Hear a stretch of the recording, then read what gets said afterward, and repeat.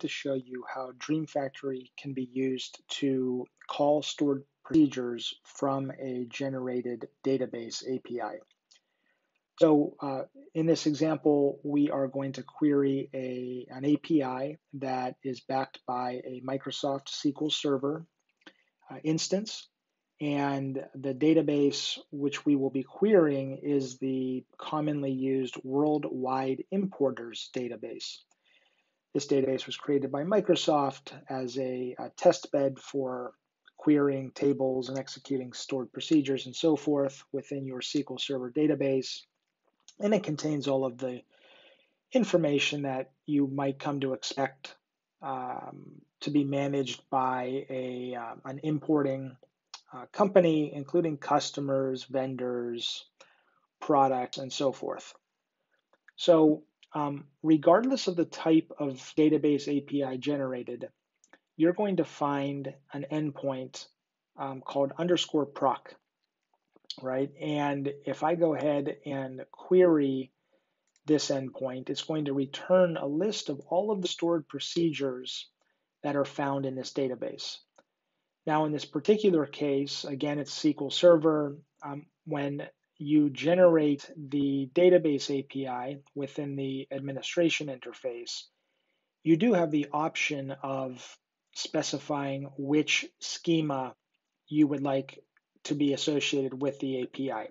If you leave it empty, then the connecting user might have access to more than one schema. And as you can see here, there are in fact multiple schemas. There's the application schema, the data load simulation schema, and so forth. So when you're querying a DreamFactory generated SQL Server API in which the schema has not been specified, you're going to prefix, in this case, the stored procedure with the appropriate schema. So again, using the _proc endpoint, we can retrieve a list of all available stored procedures. We can also pass along the ID of a particular stored procedure to retrieve information about the input parameters, the output parameters, and so forth. So if I press send, you'll see we're provided with the name, but also the input parameters. So there are two. There's the search text parameter and maximum rows to return parameter. Now, if I go ahead and execute the search for suppliers endpoint, which I'll do here, again, you can see we've prefixed the search for suppliers stored procedure name with the website schema. And I'll just expand this a bit further. We are passing in two input parameters, search text and maximum rows to return.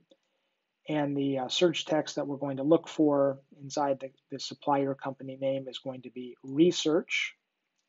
And if I go ahead and press send, you'll see that sure enough, we have one supplier that has the string research in its name. And in this particular case, the stored procedure is returning JSON natively. So there you have it in a nutshell. It's very easy to call a database's stored procedures by way of an API generated by DreamFactory.